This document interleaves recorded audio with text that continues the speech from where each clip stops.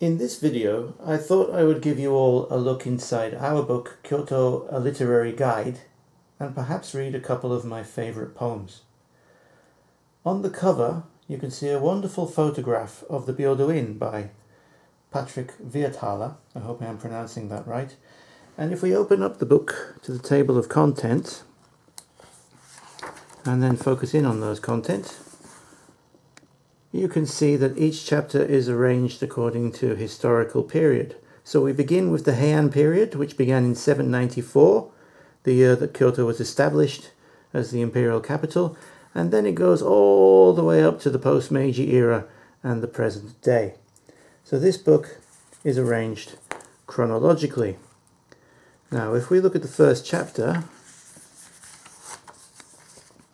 each chapter begins with a short introduction which sets historical context.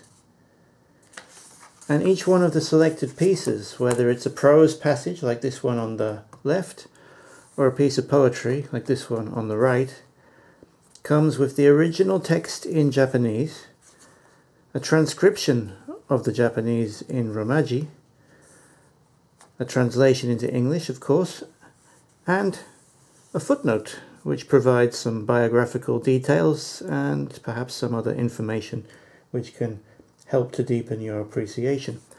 And of course we have these wonderful illustrations. Now, when I was helping to put this book together, I did not imagine that our book, our little book, would turn out to look quite as wonderful and as beautiful as it does. It's really quite something, as you can see. Now, I thought I would read a couple of my favourite Heian era poems to give you a taste of the book's contents. So I may read more at a later date, but for now, here is Ki no Tsurayuki. Ki no Tsurayuki was a high-ranking courtier, a principal compiler of the Kokin Wakushu, and also was named as one of the 36 immortals. And my wife Mew is going to read the Japanese first, and then I'm going to read the English. Mew. 梅の花、匂う春べはクラブ山。闇にこゆれどシルクぞありける。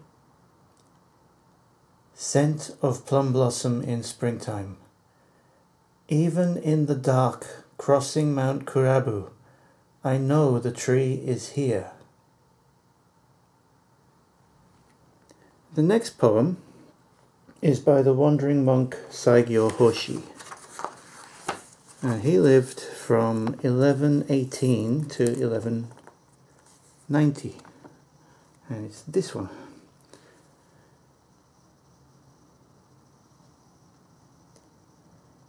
亡き後を誰と知らねど鳥部山。おのおのすごきつかの夕暮れ。 Whose remains are buried here, I do not know, but one by one they unnerve me, graves of Mount Toribe at twilight. One final point, if we could show the whole book again. One final point is that recently I have published Deep Kyoto Walks, the paperback. Now these actually make very good companion volumes because this one, Kyoto, a Literary Guide, is mostly poetry but not entirely, whereas this one, Deep Kyoto Walks, is mostly prose but not entirely. Now if we look inside Deep Kyoto Walks, you can see it has some very nice illustrations, black and white. If you get the Kindle, you can get those in colour. And a host of Deep Kyoto Walkers in the contents, which includes Robert Yellin, Pico Aya, Chris Rowthorne, John Dougal, John Ashburn, and many more. So that's Deep Kyoto Walks. As you can see, it says not for resale here. That's because this is actually a proof copy.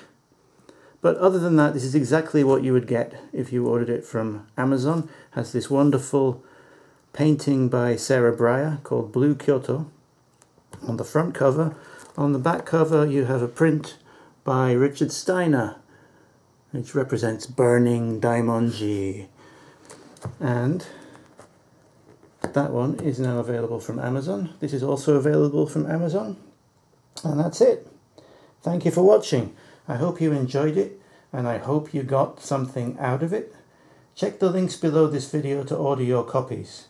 Kyoto, a Literary Guide, published by Camphor Press, and Deep Kyoto Walks, published by me.